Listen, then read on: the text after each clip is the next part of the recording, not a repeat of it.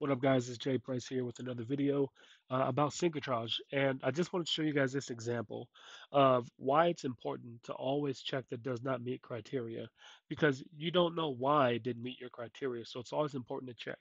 In this example, I came here, I just ran a newest 1 hour search. I found these JBL headphones, and you can see why it didn't meet. It's because it's not tracking on the sales rank. But JBL is a super popular brand. And I had a sneaking suspicion that these things were selling. So let's come over here and do our analysis. Now, currently, I can't sell this brand.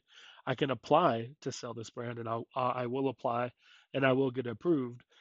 So disregard that. But it's available from Best Buy right now for 149.99.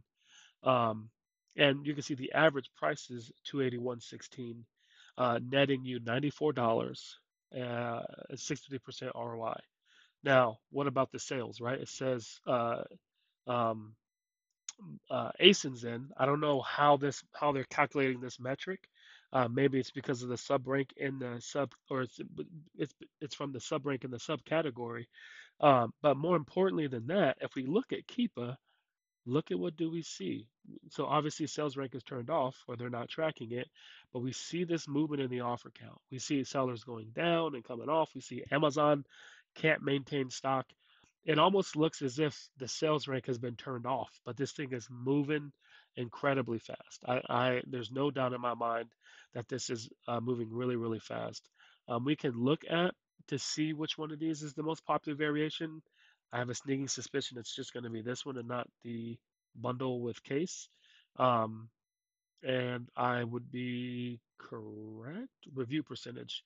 So we're looking at ASIN ending in 37Y, 37Y. 89% of the reviews all goes towards this. But it's not just the movement in the offer count that we could use to determine whether or not this is moving or not. It is the reviews indeed. Um, the general rule of thumb is for about every 100 sales, you'll leave one review. Over the course of a year, this thing has 141 reviews. So if you multiply that times 100, that's quite a bit of reviews. I'm not going to do math, it's too late in the afternoon. But this thing is moving and it is selling.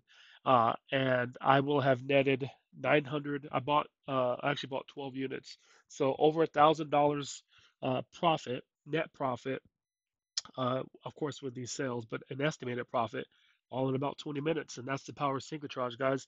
If you're interested in getting signed up for it, go to syncitrage.com. There'll be comments and or there'll be there'll be links in the description below. You guys have a good one.